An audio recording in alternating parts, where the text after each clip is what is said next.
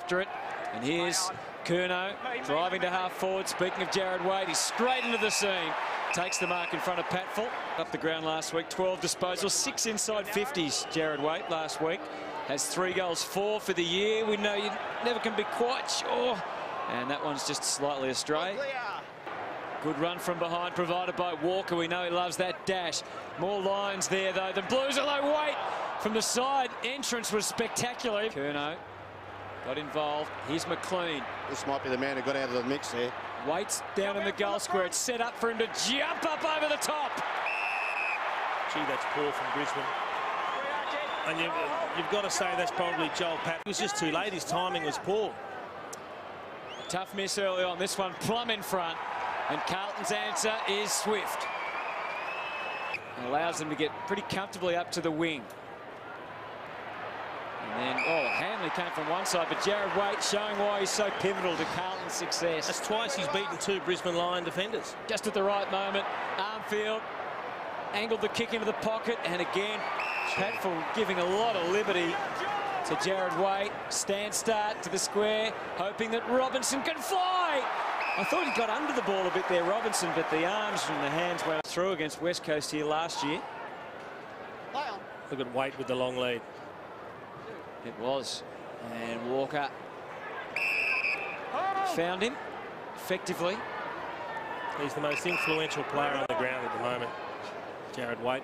He's got a new opponent, which I think might be a better matchup. Anyway, you don't mind him getting it at half back though, Jace, do you? This is into the middle. Armfield was there for him. Eventually went shorter instead to Cruiser. Stretching out. Goes with it for the Blues. Hefty kick to the square. And great body use from Waite again. Takes the mark. And he cutting off the lead, but he's getting out-bodied and out-marked. This for his second. And Carlton lead by 26 points at the Gabba. Murphy. They got loose. They got Lucas in the square on his own at the moment. Well, they can get it in there quickly, and Waite knows that. Made good of what he had. Robinson up to the 50. Waite circling. Yo straight away gets one tackle. Buick was charging up. It was a perfect kick. He just needed to take the mark. This could be costly. Well, Gibbs has curled it back there again, and Patfull found himself too far behind. And that's not his fault there, though. The other side of the ground to be a loose man to bring the ball out. He got himself a nice little bit of angle assistance there, Jared Waite, and he threads it through, and Carlton have responded. Side to side and gets 15 metres away from him. It's incredible to watch the movement of Jared Waite. Curnow pops it up. He worked his way to the front. He's got it again. Please, can we? We've been watching that for the last 30 seconds, Shorey. He's been going from one point post to the other. 30-metre lateral leads. Every time Joel Patfull takes his eye off him, he gets a 15-metre break. So on that occasion, that was about the 4th time he'd gone back across. He gets to the front of the pack, stretches, takes the mark before Patfull can get there. Let me tell you, just when there's enough supply, and there's been a bit of supply in this quarter, Patfull was all right in the set. He cannot play in that position. I would go with Staker, and I've said it from the 10-minute mark of the first quarter, the matchup has not been good. 3 goals, 1 for Jared Waite. And that saved him. He will let off. Need to do is get the ball the other end. Another turnover. Another calamity coming up, perhaps. Will they capitalise the Blues? McLean, Waite, the instant give over the top, and it's Kane Lucas. No one can miss from there. Good job. Both sides. Yep. Carlton have activated their sub. Simon White's out. Josh Bootsma is in. They can't allow this. Can't allow the overlap. Curnow, Waite coming up at the footy. And this will be to Carlton's advantage because he can milk a bit of time here as well. No, he wants to keep it going.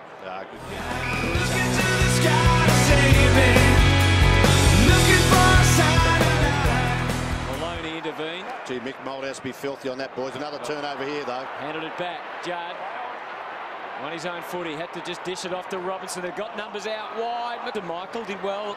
He's in his debut game. Adcock trying to take on Judd. And he might well... There's the second one you can do the umpire saying. It was when he... It was Simpson to Judd. 3 handballs. Now it's 4 for the night so far. Curnow was with the extra there. Henderson with great authority. Judd could barely have kicked it any higher to half forward. Play on! All the players have to lift at the moment. Chris Judd, he's one who can do it. In the blink of an eye, quickly up it goes. He'll go again, Judd. And he might need to... It has. Slap back by Bell. Now Judd gets motoring. One of the first times you've actually seen him in the clear, kicking the ball into the... Got it out. Wait was there to pounce. Comes to Judd again. Forced a handball. Oh, that was inventive. Corridor knocked away from Buick by Walker. Shoveled out from Robinson. They're moving now. Judd took it off Tui. Banged it deep. And look at this. He is given all sorts of freedom, Garlett. He's lucky he had good peripheral vision, Heath Scotland. Jamieson, Judd again scooped it up on the half volley. And Armfield around the corner to Scotland, who we saw. Scotland takes the mark. The Blues once again on the back foot, hanging on to a 10-point lead now. Out to Judd. This is going to be his first mark of the night, Chris Judd. Has not got into any space at all. 10 contested possessions. More handballs than kicks for Chris Judd. He ran a long way. Well, he did. I think he's changed his... So they all arrive. And Judd, he's got it. Clean with 25 disposals. He's off the ground, as we saw. Murphy with 22. Judd 22 as well. No, this man's getting involved now, Chris Judd. 3-on-1. It's about bring rain. Off the hard work. Oh, Buick. That's chopping the arms. Did his best. Judd was looking to handball initially. Decided to kick.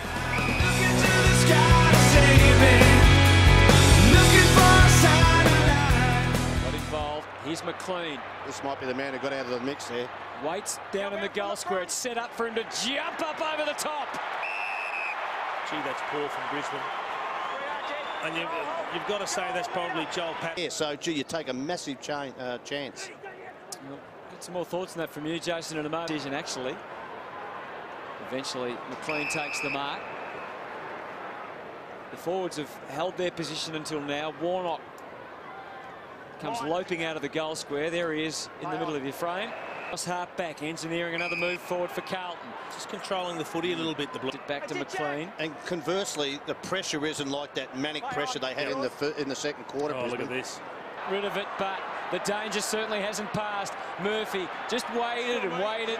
Got it back to Judd. Had time to really align himself with the goals.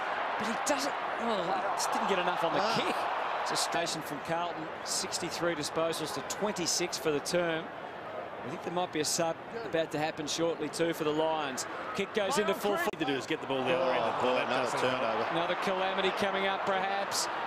Will they capitalise the Blues? McLean, wait. The instant give over the top, and it's Kane Lucas.